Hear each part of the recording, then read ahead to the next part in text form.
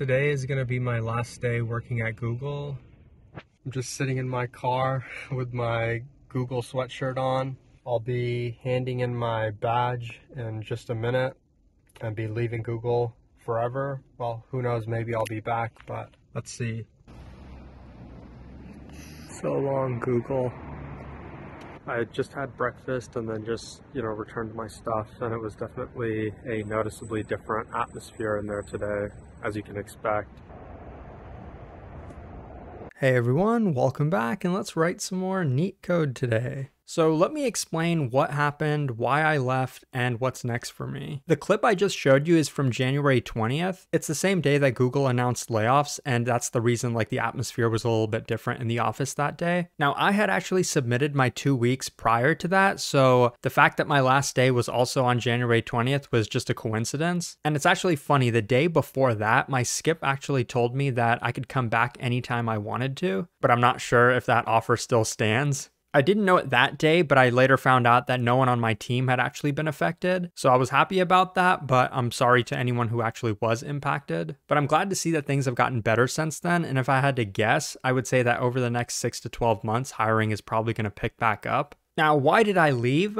Well, I guess I'm just addicted to unemployment. But in seriousness, those of you who've been following me from the early days know that I didn't have a job for a long time. And during the pandemic, Google is literally the only company that even gave me an interview, which is so hard to believe because Google was literally my dream job for such a long time. It was the reason I even decided to study computer science. And trust me, I know how cliche it is for YouTubers to build up these big tech jobs and then just leave them to focus on their YouTube channels, but it really was a hard decision for me to make. Not just because of, the money or the benefits and things like that, but I think I grew a lot as a person, as an engineer, as a problem solver. And I really owe that to the colleagues that I had. Don't get me wrong, everyone at Google is really smart, but most people are nothing special in my opinion. But there are a few people that I worked closely with, and they were just head and shoulders above everyone else. They were just on another level. And I honestly think meeting and working with them will probably impact me for the rest of my life. Now, let me be a little more specific, and I know this is going to be hard to believe, but I genuinely enjoy making LeetCode videos much more than I do working at Google.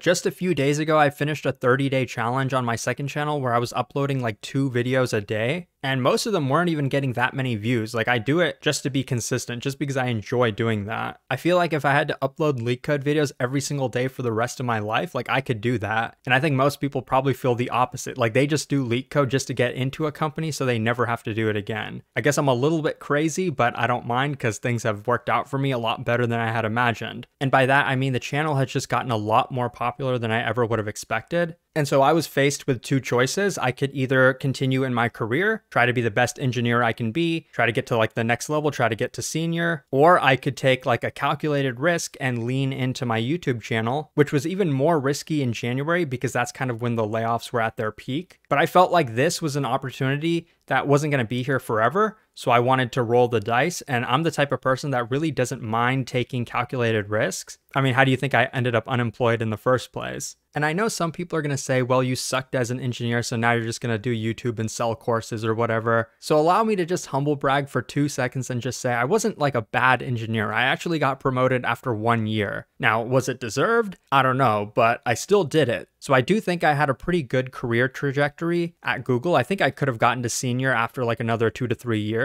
But that brings me to what's next for me. And that is that over the next 6 to 12 months, I'm just gonna go really hard into YouTube and into my website. And by hard, I mean I'm not gonna take a single day off, not because I have to, but because I want to. I literally wake up and love what I do every single day. And one thing to know about me is that I'm kind of a control freak, and I can't control how much money I'm gonna make. I can't control how many views I'm gonna get, but I can control how hard I work every single day. I can control the amount of effort I put in and how consistent I am. So that's exactly what I'm gonna do. And after that, I have no idea. Maybe I'll do a startup or do YC Combinator. Feel free to pitch me if you want. My email isn't hard to find. But my goal isn't to become a salesman. I definitely want to continue to do technical work. That's what I really love doing. So I wouldn't be surprised if I joined another company at some point. But to wrap it up, tomorrow I'm going to be doing a 24-hour LeetCode stream. So I'll see you there.